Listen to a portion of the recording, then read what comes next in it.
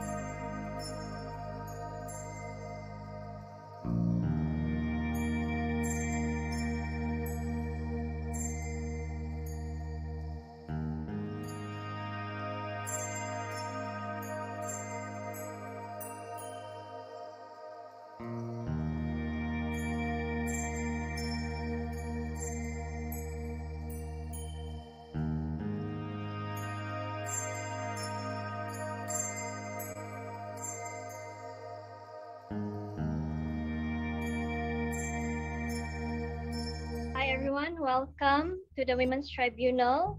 We will be starting at 9:30 a.m. Thank you so much for coming, and we appreciate if you can continue to share this Women's Tribunal to your friends. We are also streaming live on Facebook, so do check out our Facebook page at Women's Tribunal Malaysia. In the meantime, please do make yourself comfortable and sit back and relax.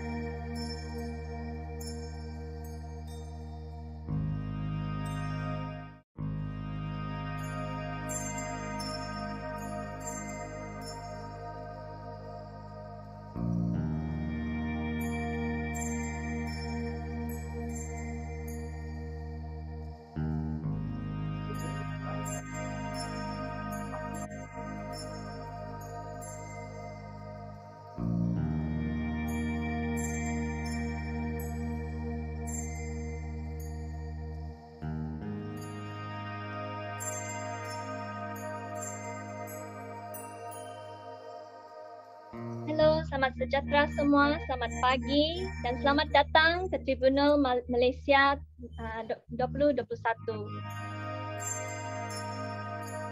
Saya dapat lihat yang semakin ramai peserta kita menyertai. Kita ada banyak masa lagi. Silakan kongsikan link kepada Women's Tribunal Malaysia ini kepada rakan-rakan. Kita akan mula sebentar lagi ya pada pukul 9.30 pagi. Kita juga live di Facebook, jadi pergilah ke laman page Facebook kita di Women's Tribunal Malaysia. Sementara itu, buatlah diri anda selesa dan tunggu sampai lebih ramai orang menyertai. Terima kasih.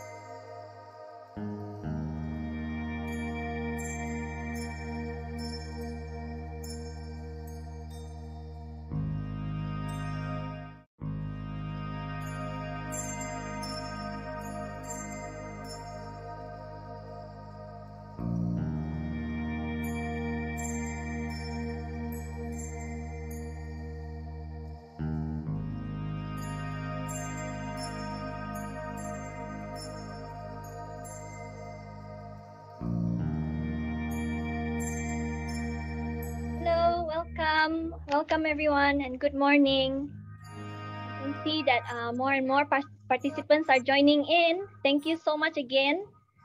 But we will start in about 10 minutes time at 9:30 a.m. We still have a bit more time. Please do continue to share this Women's Tribunal to your friends. Also, we are also streaming live on Facebook. Do check out the Facebook page at Women's Tribunal Malaysia.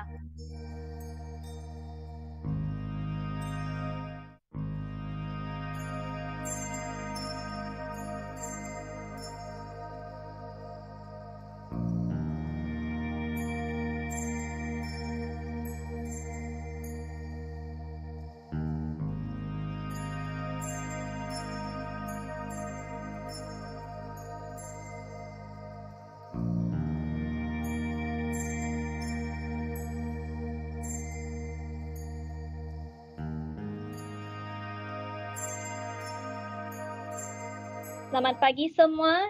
Kita ada lebih kurang 10 minit lagi sebelum kita mula. Dan kita masih ada masa. Jadi mohon untuk rakan-rakan tolong kongsikan Women's Tribunal ini kepada rakan-rakan dan keluarga.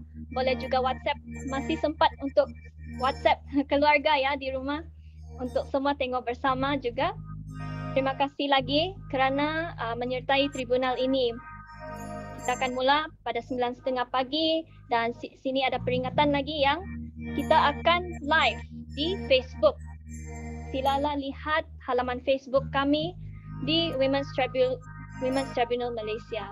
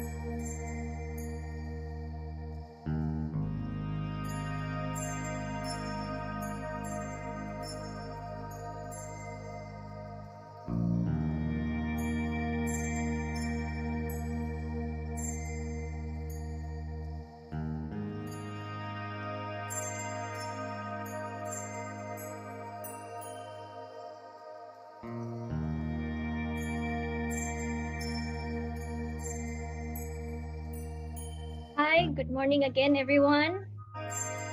It is almost time. There's about 5 minutes left. Here, I would just like to give a bit of information that this Zoom will be using a webinar mode. Therefore, only panelists would be able to speak up and have their camera and audio turned on when it's needed. For all those who are watching, we also provide English and Bahasa Malaysia interpreters, which you can choose under the Zoom interpretation function, and it can be seen at the lower right of your function bar. It is shaped like a globe or a world icon. We provide interpretations in both Bahasa Malaysia and English. You can select your preferred language all throughout the tribunal. And for clearer sound, please do mute the original speaker if you choose the interpreter. Thank you.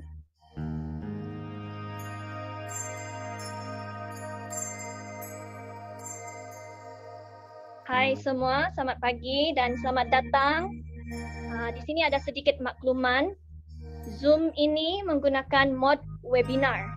Oleh itu, hanya ahli panel yang boleh bersuara dan memasangkan kamera serta audio mereka bila diperlukan.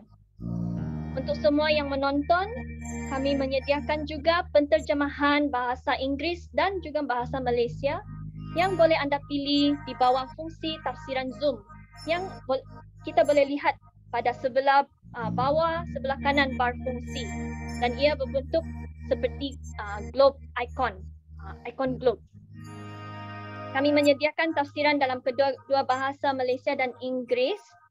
Oleh itu, sila pilih bahasa anda bahasa pilihan anda di seluruh tribunal ini. Dan untuk dapat mendengar dengan lebih jelas, sila tutupkan suara pengucap utama atau mute original speaker jika anda memilih jurubahasa atau interpretation. Terima kasih.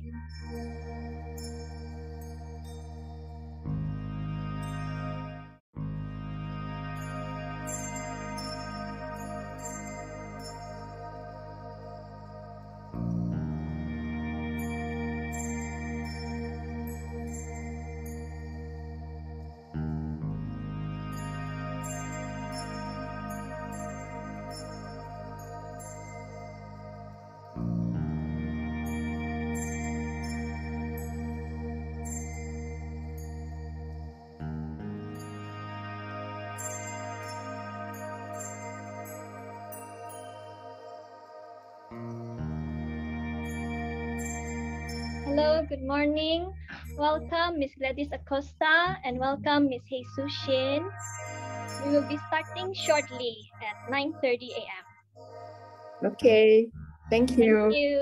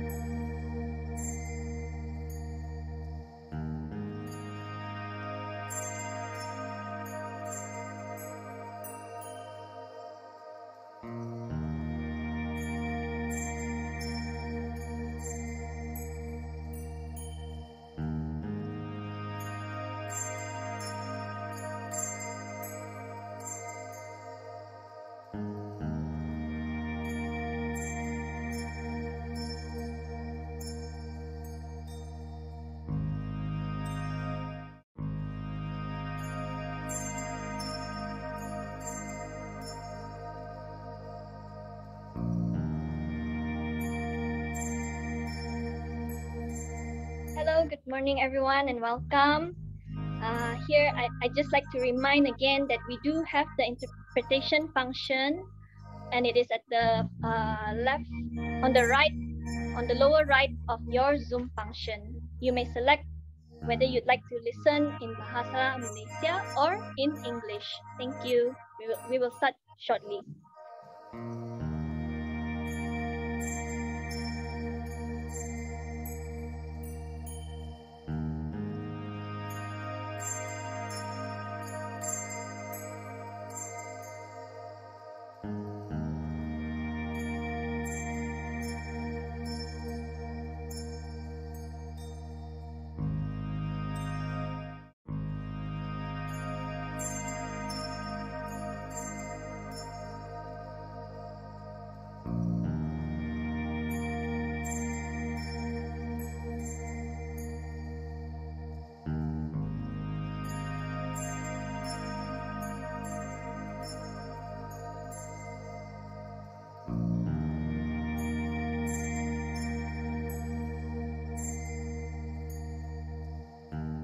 Hello, good morning everyone and welcome. I see that there are more and more attendees coming in. I know we're supposed to start at 9:30, but we will just wait a little bit longer to allow more attendees to come in, maybe in 1 or 2 minutes time.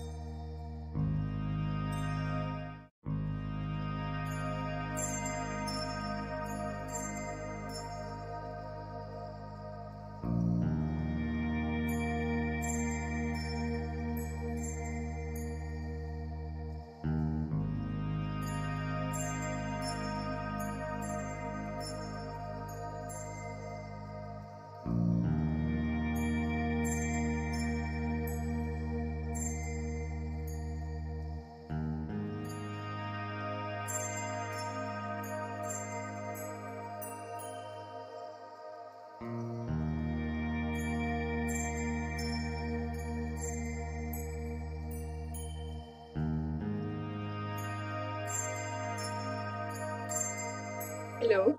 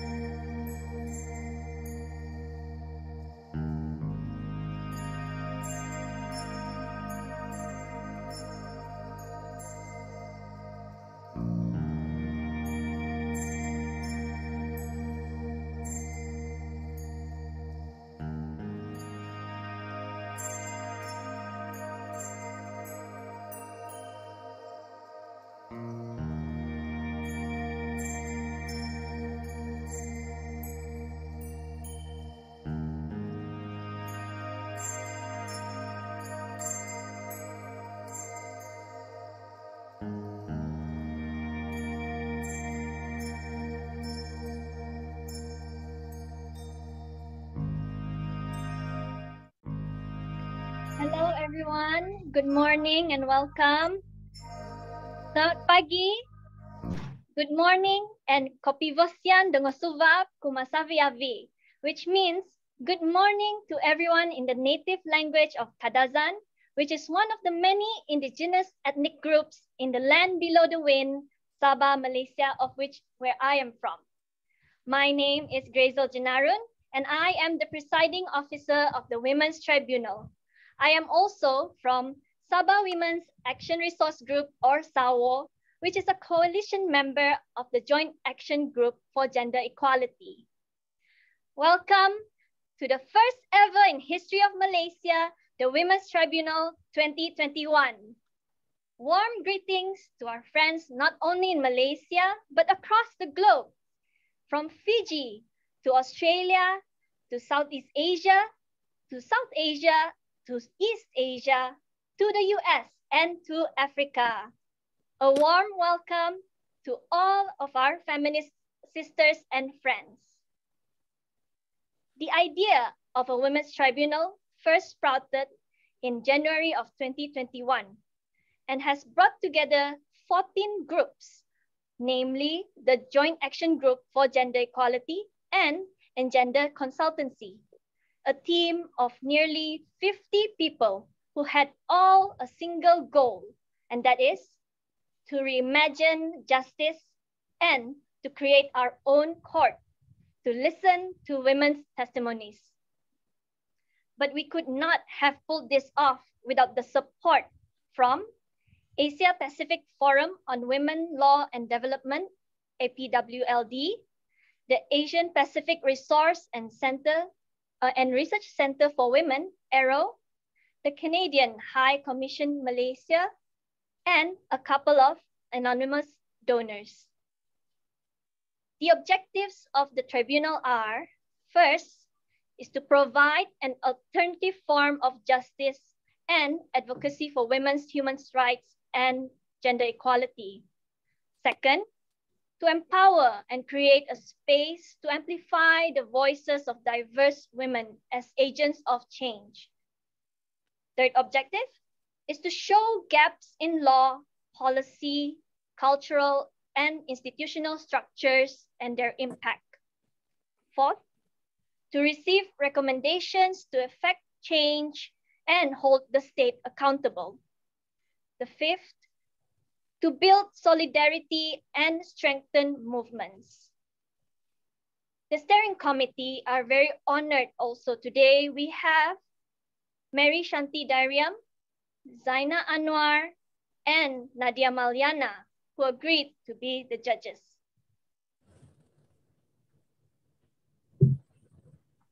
As an opening, we have prepared a beautiful video depicting the need of the Women's Tribunal, which is produced and animated by the talented Marissa Victor.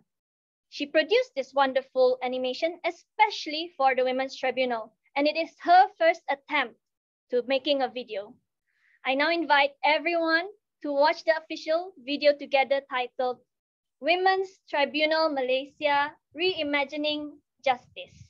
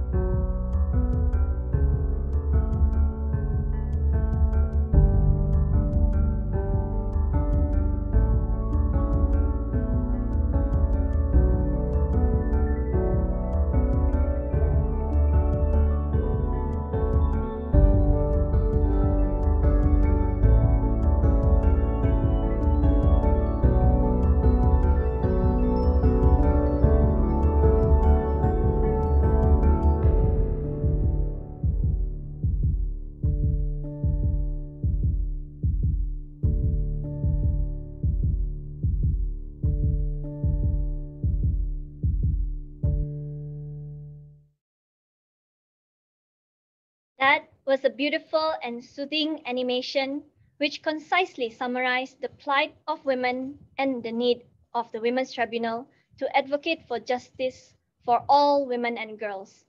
Thank you, Marissa Victor, once again for that beautiful video. Without further delay, we are very happy to have the Chair of the Human Rights Commission of Malaysia, or SUHAKAM, Yang Berbahagia, Tan Sri Othman bin Hashim, showing his great support to the Women's Tribunal. He has sent his regrets that he could not be with us today due to prior engagements, but he has prepared for us a recording of his welcoming address. In career spanning more than 37 years, Tan Sri Othman bin Hashim served in various capacities in the Ministry of Foreign Affairs and Malaya's diplomatic missions abroad, including as Deputy Secretary General for Bilateral Relations. He retired as Secretary General of the Ministry of Foreign Affairs of Malaysia the most senior office for a career diplomat. He was a member of the delegation for Malaysia's first Universal Periodic Review on Human Rights to the UNHCR in 2009. In 2019, Tan Sri was appointed as chair of SUHAKAM. Let us now watch the opening address. Marilah kita bersama-sama menonton video penyampaian pernyataan pembukaan oleh Yang Berbahagia Tan Sri Othman bin Hashim, Ketua Suruhanjaya Hak Asasi Manusia SUHAKAM. Distinguished guests, participants, ladies and gentlemen, on behalf of the Human Rights Commission of Malaysia, SUHAKAM, I'm honored to be here and to address you at the opening of the Women's Tribunal Malaysia. This is the first of its kind and serves as a historic culmination of women's human rights advocacy in Malaysia, as women's human rights defenders collectively reclaim policy spaces in civil, political, economic, and social spheres. I would like to congratulate the Joint Action Group for Gender Equality, or JAG, and its steering committee for successfully realizing this historic event. The Women's Tribunal is a much welcome effort in creating a platform that is less formal than a conventional courtroom. It will allow the women who have been affected by some form of gender-based discriminations to be able to voice out their issues. The tribunal is also a platform which will enable us to assess and determine the progress of efforts made to uphold Malaysia's human rights obligations under the Convention on the Elimination of All Forms of Discriminations Against Women, or CEDAW, which Malaysia ratified back in 1995. This tribunal comes at a timely point in time as Malaysia is scheduled to submit its periodic report to the CEDAW committee in 2022. In this regard, SUHAKAM notes that there is a significant progress involving women in education and training, labor force participations, economic participations, improvement in the health status, and representation in positions of public authority, the economy, and politics. Although considerable and commendable efforts and progress has been made in improving the situation of women in Malaysia, developments have been uneven, and there have also been many setbacks. For example, gender inequality between men and women is still wide and set at lower percentages in comparison with our ASEAN counterparts. The COVID-19 pandemic had exacerbated the pre-existing inequalities and systemic barriers to women's participation and leadership. The emergence of the pandemic had also brought new barriers where vulnerable women were facing increased domestic violence, unemployment, unpaid or reduced salaries, poverty, and some of them being unable to provide basic needs for their families. Discriminations against women still exist in laws. For example, in areas such as marital rape, the right to confer citizenship to their children in certain circumstances, and laws pertaining to permanent residence for a foreign wife. This indicates that there is still a lot that remains to be done. The linkages between human rights and women-related issues have become topical subjects of conversations not only in Malaysia but also globally. It is timely that the government adopt a right-based approach to deal with existing discriminatory laws and policies. SUHAKAM will continue to promote the development of non-discriminatory legislations to ensure that the current gap in our system is closed and that we are closer to achieving gender equality. Malaysia has recently been elected to the United Nations Human Rights Council for the term 2022 to 2024. As a council member, the government of Malaysia has pledged to prioritize the rights of vulnerable groups, including women. SUHAKAM echoes the importance of this pledge. As the National Human Rights Institution of Malaysia, SUHAKAM works with relevant government agencies in addressing issues concerning the human rights of women in all its facets towards realizing a progressive shift for making gender equality in Malaysia a reality, in line with the Sustainable Development Goals Agenda 2030, especially goal number 5, to achieve gender equality and empower all girls and women.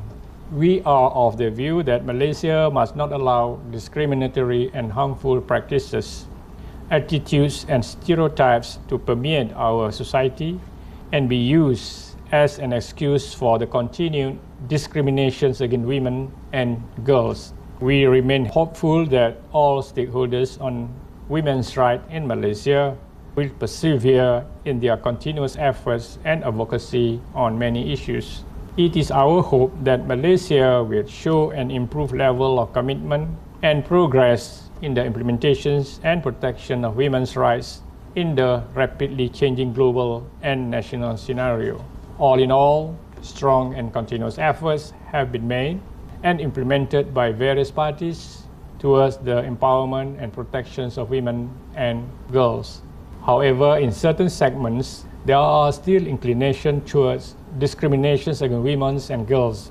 It is important that not just women, but also other members of the society continuously speak up and show support towards the advocacy of women's rights and gender equality.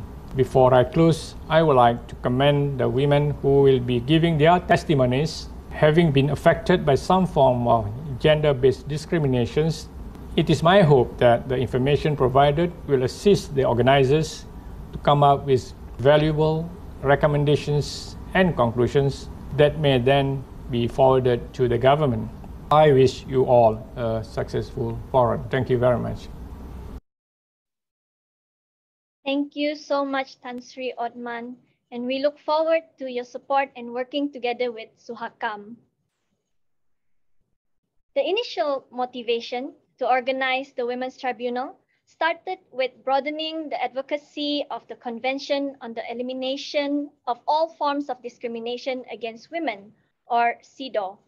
We wanted to explore how we can advocate for CEDAW in a different way, which brings us to the Women's Tribunal today. So it is really significant that we have the CEDAW committee chair with us today, and we are incredibly delighted that Ms. Gladys Acosta, chair of CEDAW, agreed to give us a speech. Ms. Acosta is all the way from Peru, and it is now actually Friday night in Peru. She is also a practicing attorney.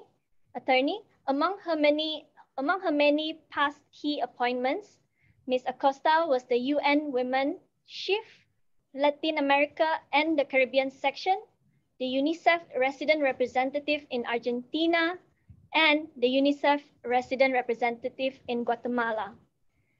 Please now welcome Ms. Gladys Acosta. Thank you very much. I would like to begin by saying that I feel honored to be here with you today at this opening of the Women's Tribunal. Let me begin by expressing my admiration to Shanti Daryam, a great friend of mine. She has been a mentor for me, and she has also been a member of the CEDAW committee, and her wisdom has always been appreciated by the global women's human rights movement. And thank you, Shanti, for continuing to fight for women and girls' rights. Let me highlight the importance of Tribunal of Conscience as part of our activism in favor of women's human rights. I was involved in 1993 in the organization of the first Tribunal on Violence Against Women to influence the second UN World Conference on Human Rights in Vienna.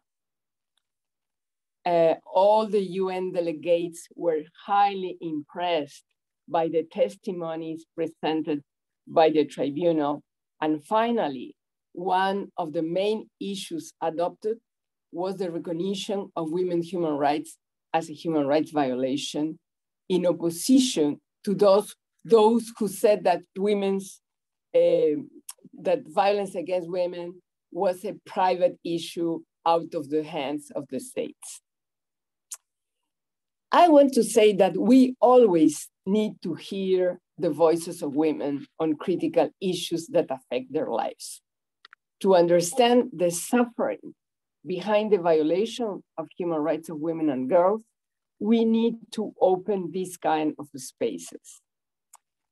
I remember that all the judges in the Vienna Tribunal presented arguments on the basis of human rights international law, and CEDAW was an essential treaty for these developments. In my opinion, social consciousness is the first step to confront all forms of discrimination against women, including gender violence, which is the most pervasive and grave form of discrimination. Of course, to recognize this is so important for the lives of women and girls. And more than ever, we need what we call gender justice. We need international law recognized at the national level, but not only formally, but in practice. A critical analysis of the judicial system functioning is a key element for advancing gender justice. This tribunal will express the frustration that women live in when their complaints are not heard by the judicial system. This is part of the institutional violence against women and girls. And all of the CEDAW state party should take into account the General Recommendation 33 on access to justice under Article 1 and 2 of the Convention. And as UN Women said, unhindered access to justice for women is a critical pathway for the achievement of gender equality. Justice ensures the protection of economic assets, bodily integrity, and political voice, and provide redress when such protections are violated or compromised. Respect and protection of human rights can only be guaranteed only if effective domestic remedies are available. Legal rights are meaningful only if they are asserted. Access to justice is therefore an essential component of rule of law and means for women to actively claim the entire range of human rights, including those articulated in the CEDAW Convention. The General Recommendation 33 is founded in notion of inclusiveness and in comprehensiveness. It stresses the importance of women's access to justice in diverse legal systems in all areas of law for all women, irrespective of economic or social status, political or cultural background, geographical location, disability, sexual orientation, or gender identity. It encompasses all justice settings, formal, informal, or semi-formal, sources of law, common law, civil law, religious law, customary law, or mixed legal systems. And the full range of legal domains, criminal, civil, family, administrative, and constitutional. To access this justice for all women and girls, we need concrete forms of activism, like this tribunal. All the rights of women and girls are included in the Universal Declaration of Human Rights, but we need to take action at the national level to promote substantial changes in judicial systems. We need to give the example on how to do it. And I would like to thank all your efforts to put under the eyes of the public the scope of women's human rights violations in all the spheres of social life. Now we are in front of more serious violation in the middle of the COVID-19 pandemic. More violence, more isolation, more abuses, more exploitation. It is important to understand that structural discrimination produces individual damages in women and affects their families and communities too. This tribunal will allow us, as you said, to access the truth, acknowledging and condemning human rights violations and developing public awareness. It is also foster solidarity in front of what you call oppressive paradigms. And the most important is that the tribunal will advocate for immediate and substantive change. On behalf of the CEDAW committee, allow me to declare open this tribunal in Malaysia. Thank you very much. Thank you so much, Ms. Gladys Acosta. We are incredibly, very thrilled, very happy that you are here and have your support. We also have today with us Ms. Heisoo Shin. Ms. Heisoo Shin has been working for over 40 years in the areas of women's human rights at the national, regional, and international levels. She led the legislative movements successfully in South Korea in the 1990s on sexual violence, domestic violence, and sex trafficking, while also advocating the issue of Japanese military sexual slavery since 1992. She is presently the chair of the board of directors of the Korea Center for United Nations Human Rights Policy, or KOKUN, and a member of the steering committee of the Asia-Pacific Forum on Women, Law and Development, which is also supporting this Women's Tribunal. Today, she is here as the member and vice chair of the United Nations Committee on Economic, Social, and Cultural Rights. We now invite Ms. Heisoo Shin to deliver her speech. Good morning, good afternoon, and good evening to all of you. I feel honored to be invited to your opening of Tribunal Wanita. And thank you very much to the organizers. Good to see on screen Shanti Dariam and Zaina Anwar and many friends in Malaysia. I have many friends such as Ivy Joshua and the late Irene Fernandez.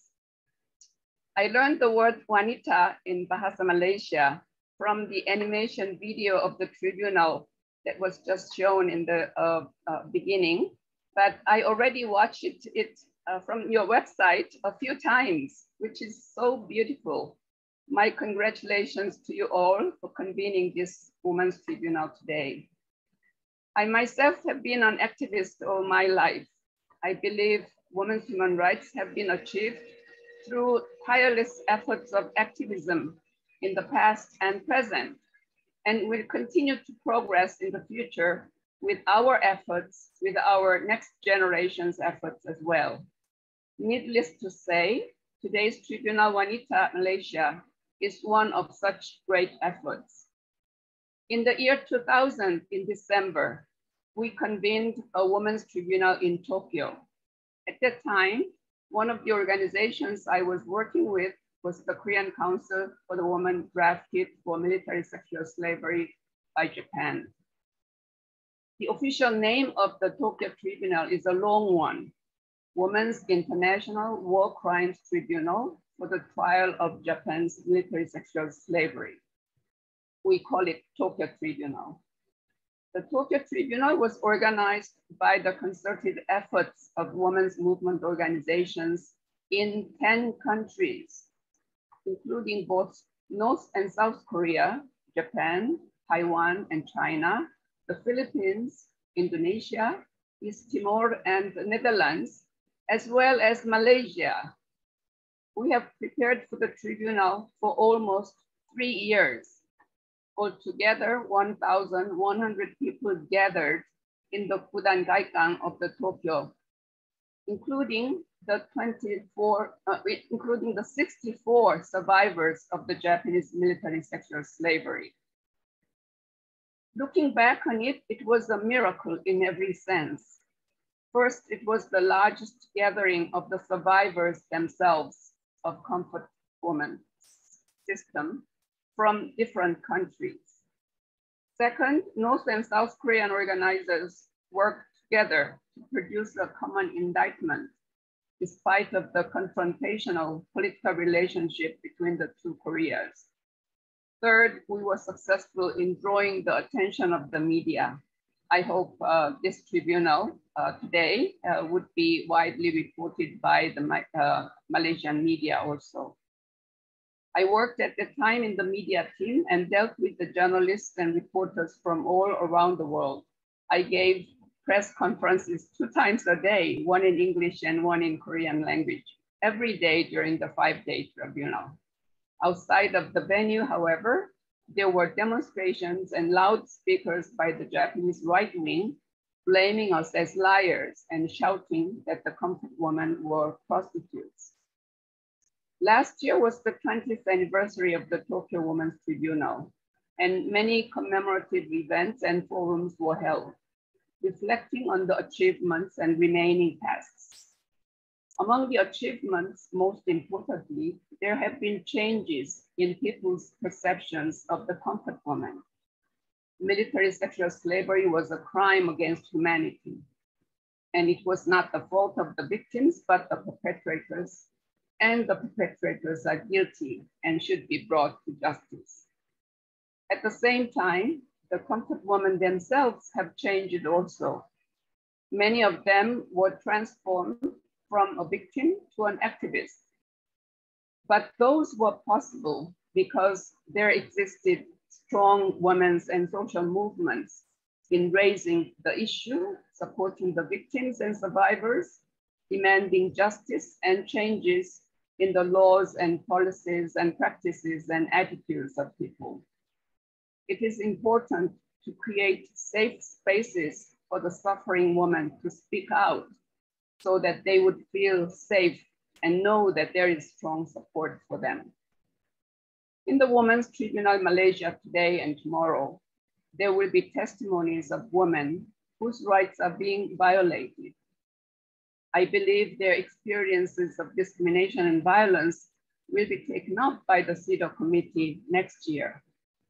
Unfortunately, as an expert of the UN Committee on Economic, Social, and Cultural Rights, I cannot use these testimonies in the examination of Malaysia in my committee, because Malaysia, unfortunately, still did not ratify this important treaty monitored by my committee, which is the International Covenant on Economic, Social, and Cultural Rights. Article 3 of this covenant guarantees that the state parties should do their obligation so that women can enjoy economic, social, and cultural rights as equally as men in all areas. Malaysia did not ratify the other covenant on civil and political rights either. So please work towards ratification of these 2 core international human rights treaties. This is an additional homework for you, those of you in Malaysia. With this request, I would like to once again congratulate you, the organizers, the witnesses, the 3 judges, the participants, the supporters, as well as all the volunteers and reporters who would report. They would all make this tribunal a success. I'm sending my love and respect in solidarity with you for your continued efforts to advance women's human rights in Malaysia, in Asia, and in the world. Thank you very much. Kamsahamnida. Thank you very much, Ms. Heisoo, Shin, for your opening address, and again for being here with us today. Our next speaker is Ms. Karen Lai. She is the Program Director of the Women's Center for Change Penang, or WCC. She is also a member of the Women's Tribunal Steering Committee. Ms. Karen Lai will be sharing an overview of the principles and the themes of the Women's Tribunal Malaysia. It is my great pleasure to invite Ms. Karen to deliver her speech. Thank you. Good morning and salam solidarity to all of you, my friends. Women are diverse and their lives are complex. The Black American feminist Kimberly Williams Crenshaw once said, "If you don't have a lens that's been trained to look at how various forms of discrimination come together, you're unlikely to develop a set of policies that will be as inclusive as they need to be." Recognizing this, the steering committee of the Women's Tribunal has set out to organize an event around two core principles, that of inclusivity and of intersectionality. Guided by these principles, the 8 themes of this tribunal are: first, the constitutional and legal framework, where reclaiming the law as an institutional pillar to uphold women's rights requires us to address existing loopholes and gaps. 2, the economy, where violations against women's right to decent work are prevalent in our structures and systems. 3, health, where we see that the worst intersectional barriers are faced by women from vulnerable communities. 4, violence against women, which showcases that multiple forms of gender-based violence are part of the everyday experience of women and girls in Malaysia. 5, political and public life, where we discuss the barriers against women's right to equality in decision-making. 6, education, where we look into how this basic right, which is often taken for granted, is out of reach for marginalized groups. 7, family and marriage, a prime site of discrimination against wives, seriously impacting the quality of life for many women and their children.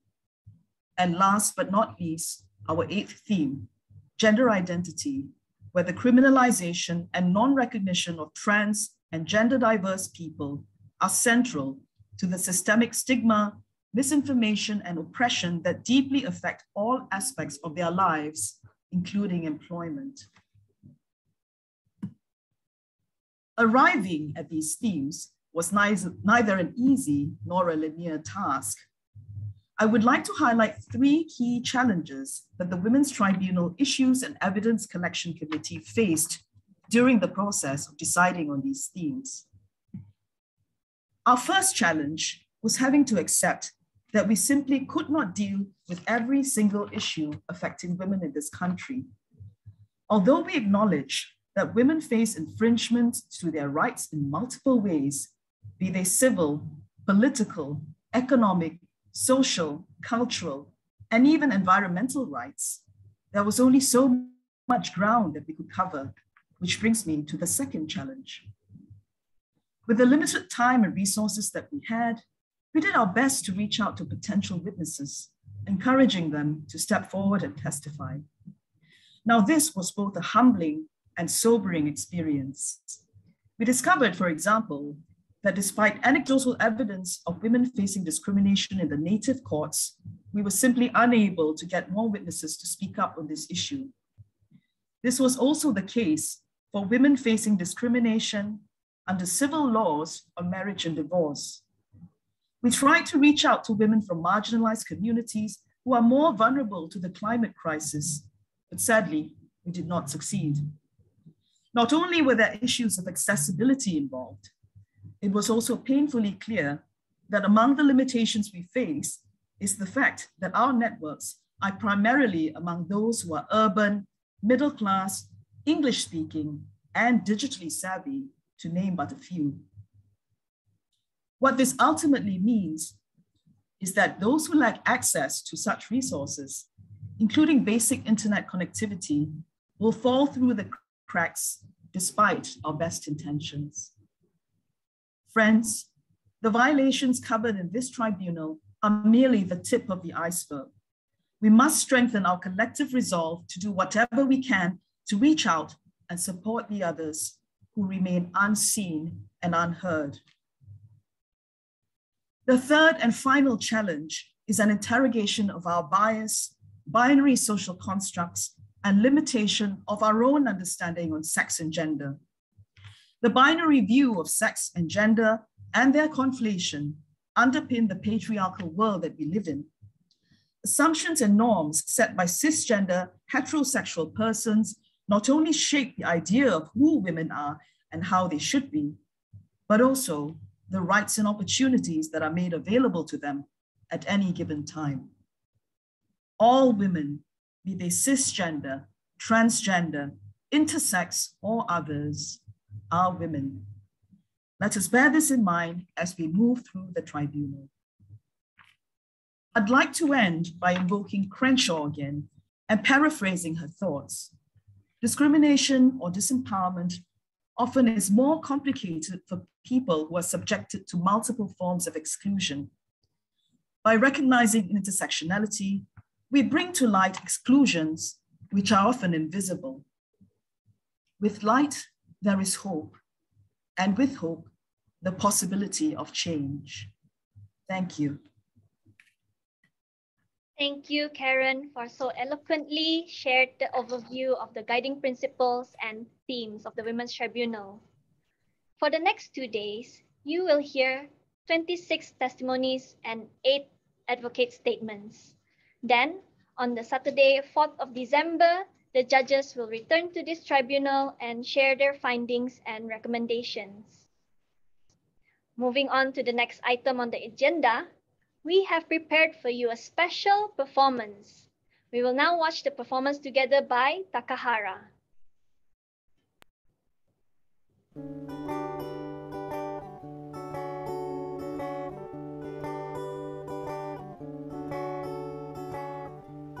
Berhati-hati wahai para percakap, kerana dunia ini ada wanita. Wanita yang punya banyak kerana, yang punya wang dan juga punya kuasa untuk melemahkan punaimu, yang selemah lalang mudah dikawal nafsu, yang akan menarikmu ke neraka. Kerana iman yang senipis bawang dikupas begitu saja, sehingga akalmu melayang terbang ke udara. Akal yang konon 9 hilang entah ke mana. Adakah ini rupanya ketua keluarga yang tak reti jaga, bodoh yang meliar?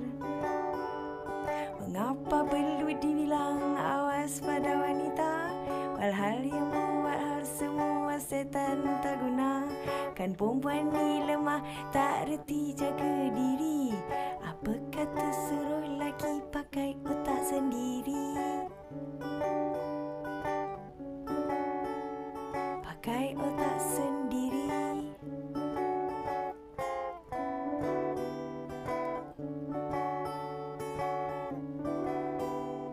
Pakai otak sendiri.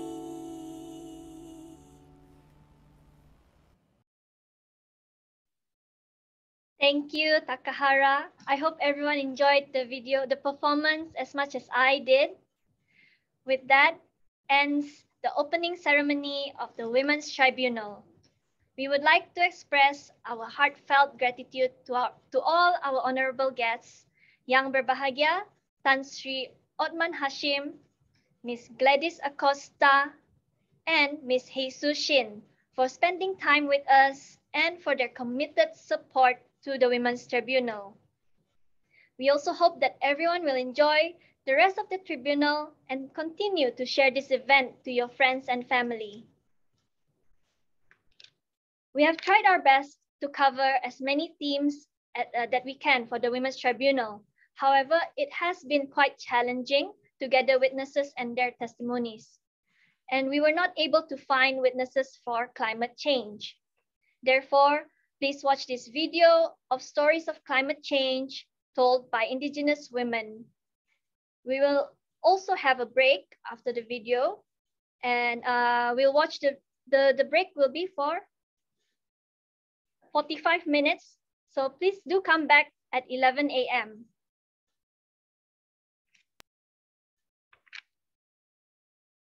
Wanita uruk asli melihat hutan itu sangat bernilai. Tumbuhan semula jadi yang tumbuh bukan sekadar tumbuhan yang tak berguna. Dari pokok, daun yang nampak biasa, wanita uruk asli jadikan ubat penawar pelbagai penyakit.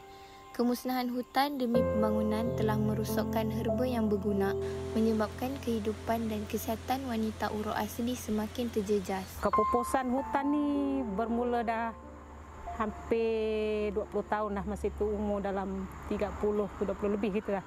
Memang dah nampak kepupusan tu, kemusnahan hutan. Bermula daripada itu memang keadaan kehidupan orang asli macam binatang terancam.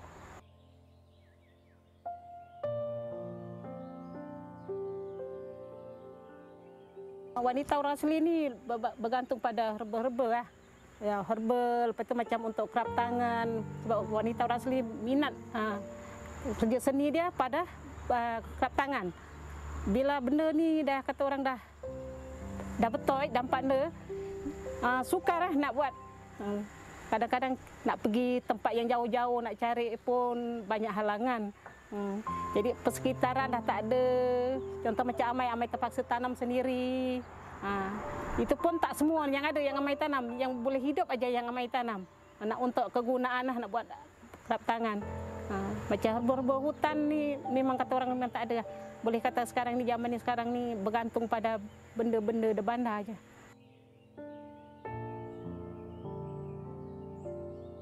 Pengalaman kami ya, sebab betul kami ini duduk tempat rendah. Jadi banjir tu sepanjang hayat amai yang umur 53, amai mengalami 4 kali banjir besar. 4 kali kira yang paling besar 1970 dengan 71. Yang ketiga dah 2006, lepas tu keempat 2007. Yang ni semalam tak, memang amat mencabar.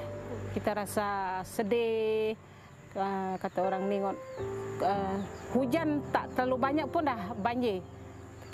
Puncanya kita sudah, kata orang, tempat tadahan air itu dah betul, air itu kata orang menderas keluar ke sungai. Kalau dulu kita ada tempat tadahan air, contoh dalam payak, sekarang ni payak dah kering tak berair. Dia buat parit terus ke sungai, air terus lajak ke sungai. Jadi penempatan penduduk itu habis. Jadi kata orang, penduduk yang duduk kawasan rendah ni terkesan. Hasil tanaman pun habis, ternakan pun musnah, harta benda pun musnah. Memang kata orang berat mata mandang berat lagi bau memekul. Kawan tengok tu benda tu macam enteng, senang, tapi hakikat yang mengalami itu berapa terseksanya. Nak pulih balik lepas banjir itu pun makan masa. Bukan sebulan dua, kadang-kadang sampai setahun 2 tahun.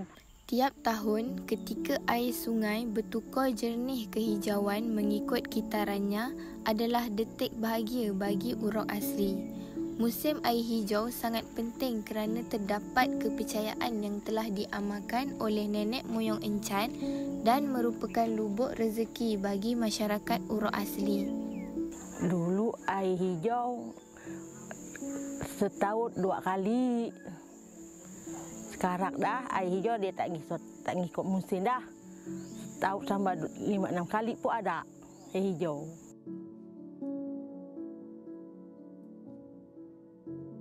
Uruk dulu percaya loh, kononnya dulu air hijau tu air puteri mani. Encak ngaduh puteri apa, puteri gunung belesuk, turuk mani. Dekat sekit, puteri dengan sekit, ngaduh turuk mani. Air, kalau air betul-betul puteri mani, ada kebaikannya ngaduhnya. Boleh buat ubat, kalau airnya itu boleh diciduk, disimpan dalam botol. Macam ubat lah, macam ubat demam ke, ubat apa, kau ngaduhnya boleh menyembuhnya. Namun, kemunculan air hijau sudah tidak mengikut kitaran yang normal lagi. Kemunculan air hijau yang dulu mampu bertahan lama sehingga 2 ke 3 bulan semusim, kini hanya mampu bertahan 2 ke 3 hari saja. Airnya juga tidak sejernih dulu dan telah tercemar, dan ianya kini mendatangkan bahaya kepada uruk asli. Hai, nama saya Diana. Saya merupakan director untuk sepanjang pembikinan video-video di dalam storytelling bagi Weaving Hope for the Future. Hai, saya Eliana dan saya merupakan editor untuk video pada kali ini. Hai, saya Norifa sebagai writer dan juga seorang lagi sahabat kami iaitu Analisa sebagai Director of Photography. Jadi pengalaman yang kami dapat tu memang sangat hebat, sangat gembira sebab kami belia orang asli, belajar sendiri macam mana nak pegang kamera, nak dapatkan rakaman yang bagus, nak buat skrip. Jadi benda-benda itu semua kami belajar, kemudian kami nak sampaikan di dalam video yang kami buat ni supaya mesej yang kami nak tu dapat dibawakan dengan baiklah. Jadi seronok kita apabila kita belajar benda-benda yang baru macam ni, dan saya rasa sangat banggalah, dan juga ahli kumpulan yang lain juga merasakan benda yang sama sebab kami berjaya membuat video yang mewakili cerita-cerita orang asli. Sepanjang perjalanan kami untuk menghasilkan dokumentasi ini, ada beberapa perkara yang agak mencabar bagi kami, iaitu pergerakan kami sangat terbatas pada ketika itu dan sukar untuk berjumpa antara satu sama lain. Kebanyakannya kami berbincang secara online dan kami hanya boleh shoot di sekitar kawasan kami saja, tidak boleh untuk pergi terlampau jauh disebabkan oleh pandemik COVID-19. Selain itu, apa yang sukar subjek yang kami interview sukar memahami apa tu krisis iklim. Jadi kami perlu menerangkan, menjelaskan kepada mereka apa tu krisis iklim dan sebelum menjawab soalan supaya mereka faham dan kaitkannya dengan kehidupan mereka. Cuaca juga agak mengganggu pada ketika itu, di mana sekejap panas, sekejap hujan, cuaca tak berapa menentu. Jadi kami terpaksa menunda beberapa kali penggambaran kami. Jadi di situ kami telah membazir waktu. Jadi masa depan yang kami inginkan, saya dan rakan-rakan dan juga masyarakat orang asli, sebenarnya apa yang kami inginkan adalah tolong hentikan pencerobohan terhadap tanah-tanah orang asli dan juga kurangkanlah pencemaran alam yang akan mengakibatkan kepada perubahan iklim. Saya inginkan bumi ini, dunia ini akan dirasai oleh generasi yang akan datang. Jadi bila dipersoalkan berkenaan dengan pencerobohan tanah atas dasar untuk pembangunan dan ekonomi orang asli, sebenarnya kami masyarakat orang asli sangat-sangat tidak menolak pembangunan, tapi pembangunan yang kami inginkan adalah pembangunan yang secara mampan dan lestari, di mana pembangunan ini diwujud tanpa memusnahkan alam semula jadi dan hanya mengakibatkan kerosakan hanya pada tahap minima terhadap alam semula jadi.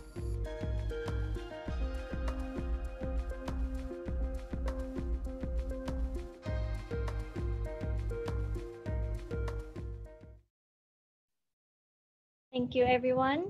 I hope that video gives us an idea of how climate change can affect the Orang Asli community.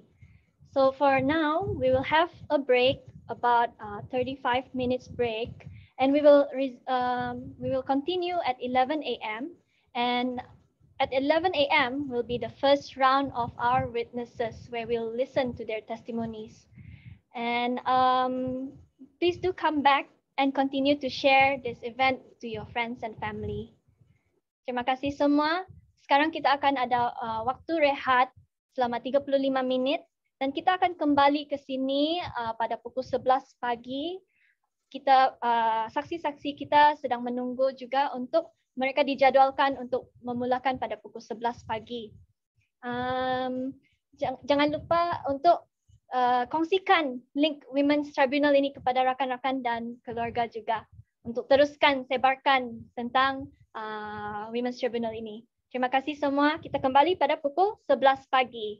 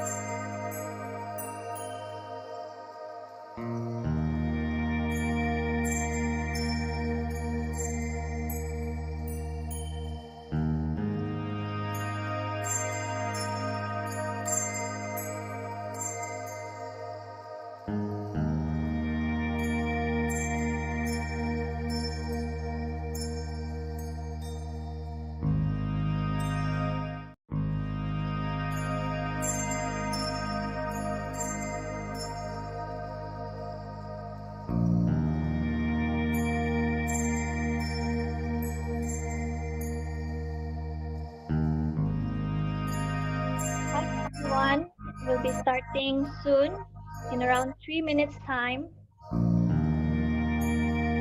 Hai semua, selamat datang.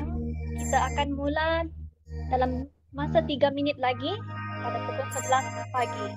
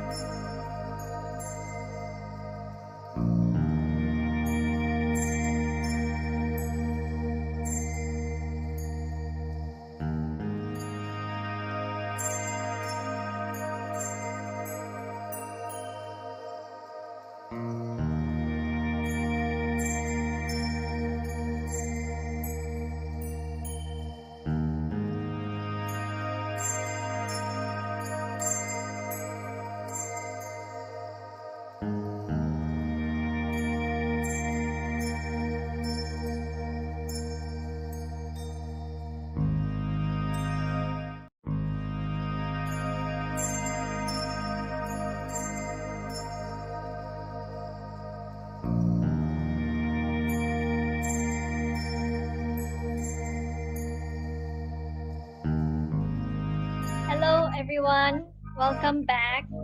Selamat kembali ke Tribunal Malaysia 2021.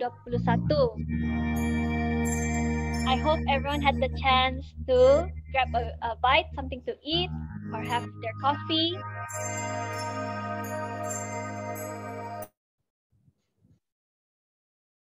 Thank you once again for staying with us.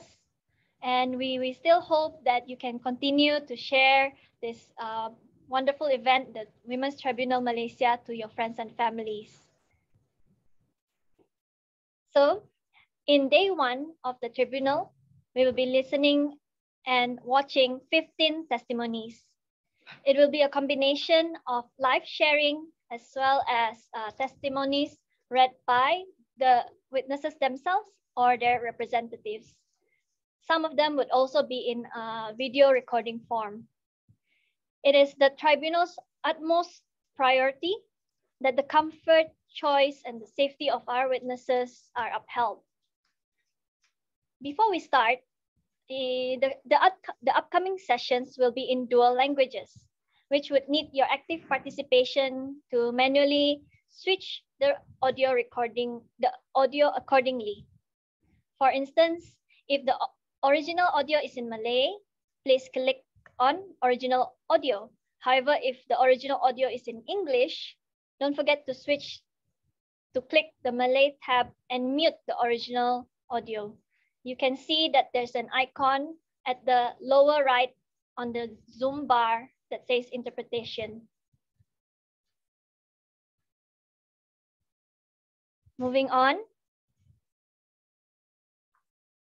The first round of witnesses. In looking for orang asli women to speak about their experiences, we came across this book published,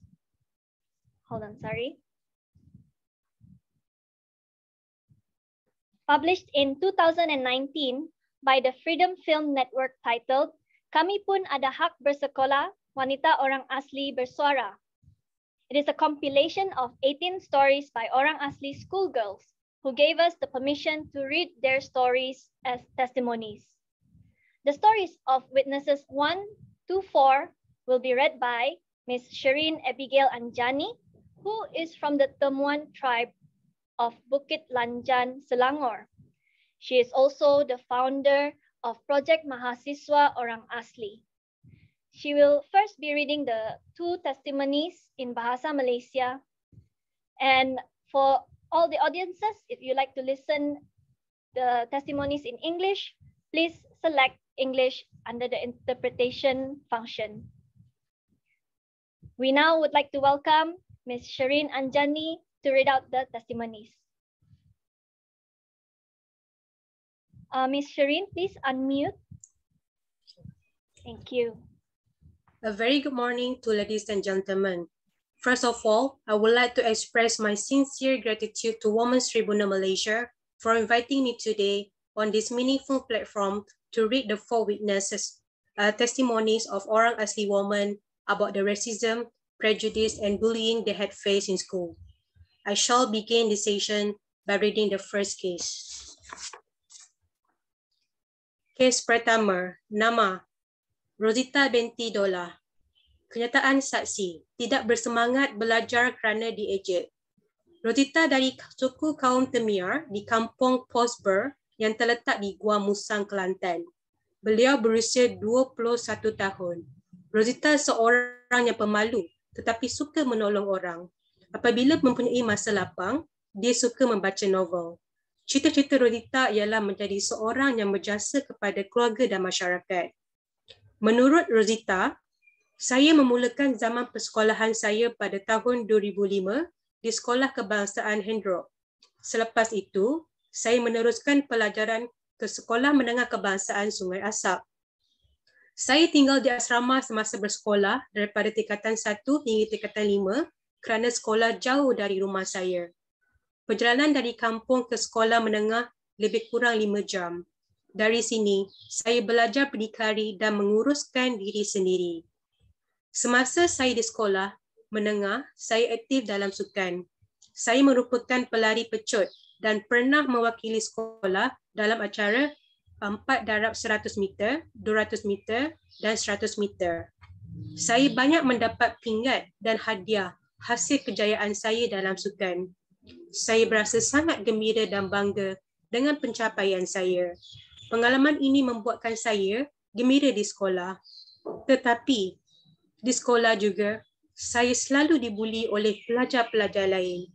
Masa saya yang paling teruk dibuli itu ketika berada di tingkatan 4.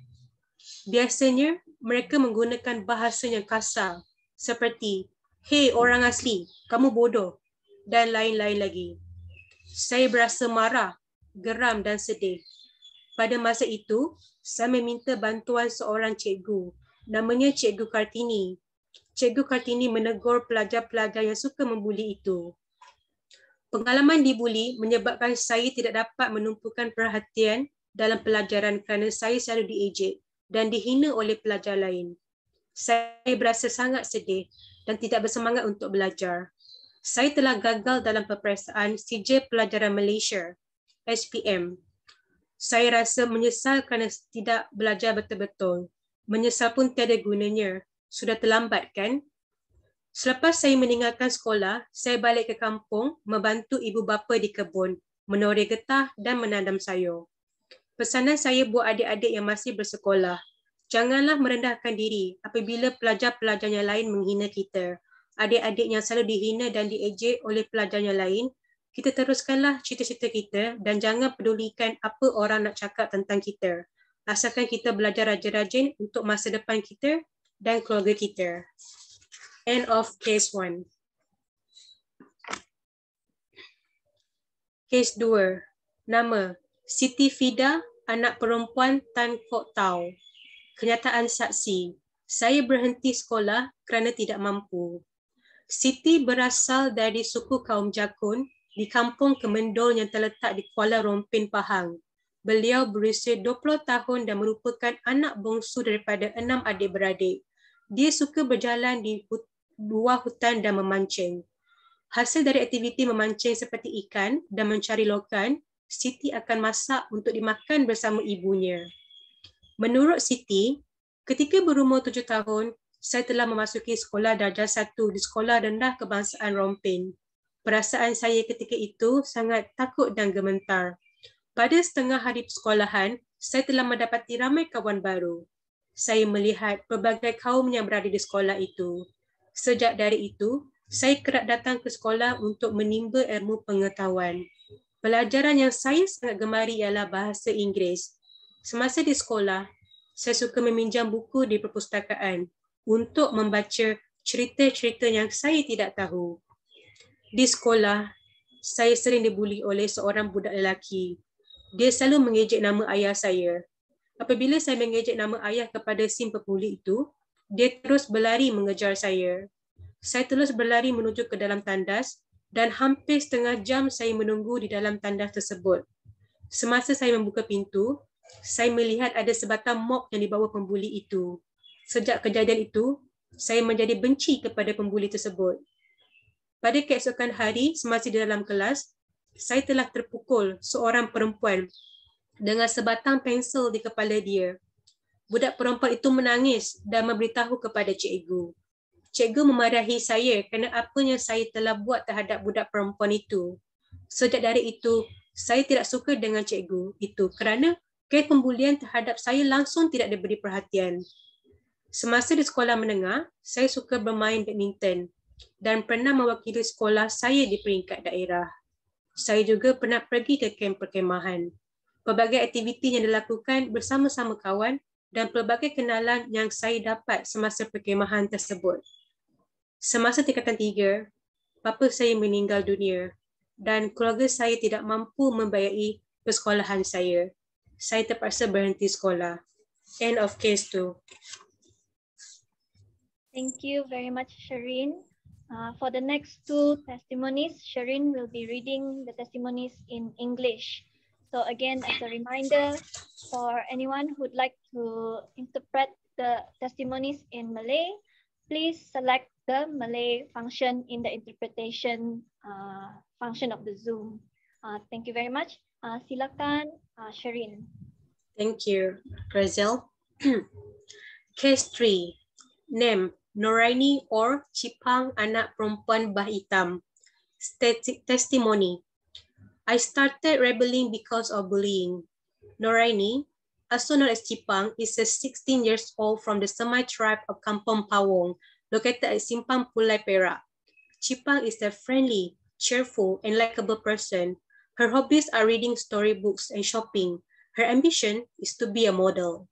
According to Cipang, the challenges I faced during my schooling days was that I was badly bullied in secondary school. It caused me to completely lose interest to stay in school. The bully liked to hide my school supplies. I was also hit by my classmates even though I didn't do anything wrong to them. The same students also bullied other orang asli students and were always cursing, insulting, and hitting us. I felt so sad, didn't know whom to tell my problem of being bullied. I once told a teacher about my case of being bullied, but the teacher never took any action. The teachers were always busy with their own work and told us to settle our own problems and forgive each other. The other students kept quiet for fear that they would be bullied as well, so this problem continued. I started rebelling because of the bullying. Because I was bullied, I began to lose interest in my studies and started skipping schools. Finally, I quit school at the age of 15. I hope teachers can be more concerned about students who face problems of being bullied. I hope after this, there will be no more cases of bullying. Other students should not bully orang asli students. Orang asli people have the right to go to school safely and not be bullied. Cipang now lives in Simpang Pulai and works part-time. Cipang likes learning new things, and where there's any opportunity to participate in youth activities, such as digital story camps, Chipang will not miss the opportunity. End of case 3.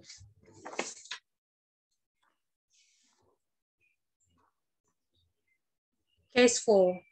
Name, Yaliana binti Lenap. Testimony.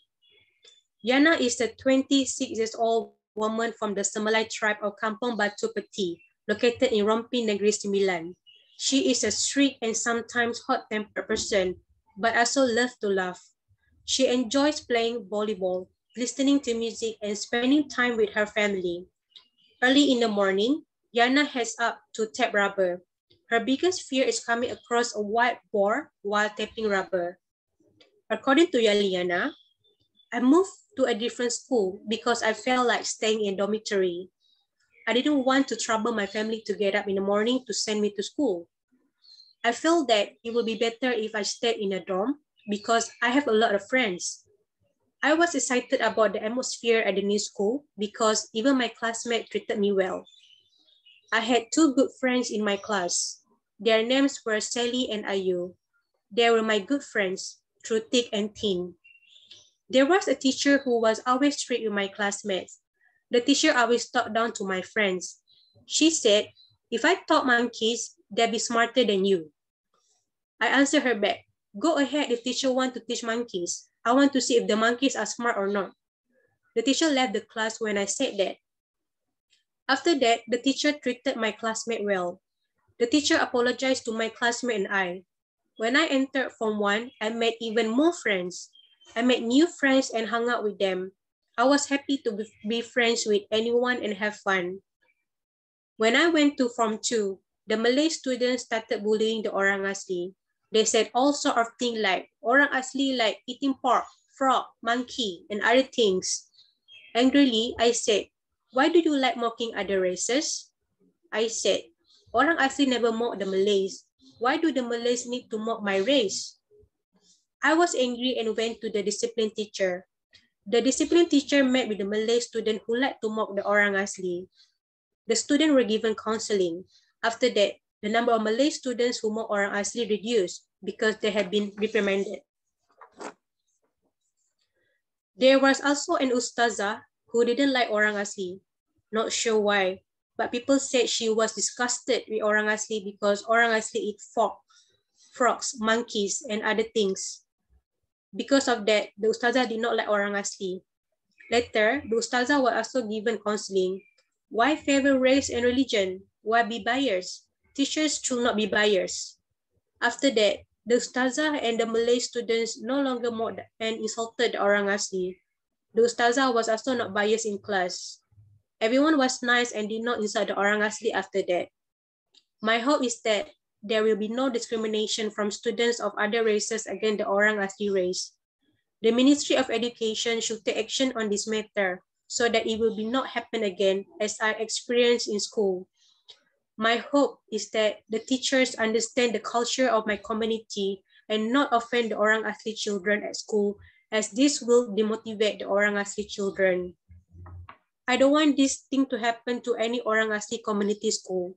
Teachers must carry out their duties with a sense of responsibilities as educators of the children of the nation, regardless of religion and race. Education is the basic knowledge in the Orang Asli community, and the ministry should take care of this issue. The teachers should treat the Orang Asli well without looking down on other races and without practicing bias among the students.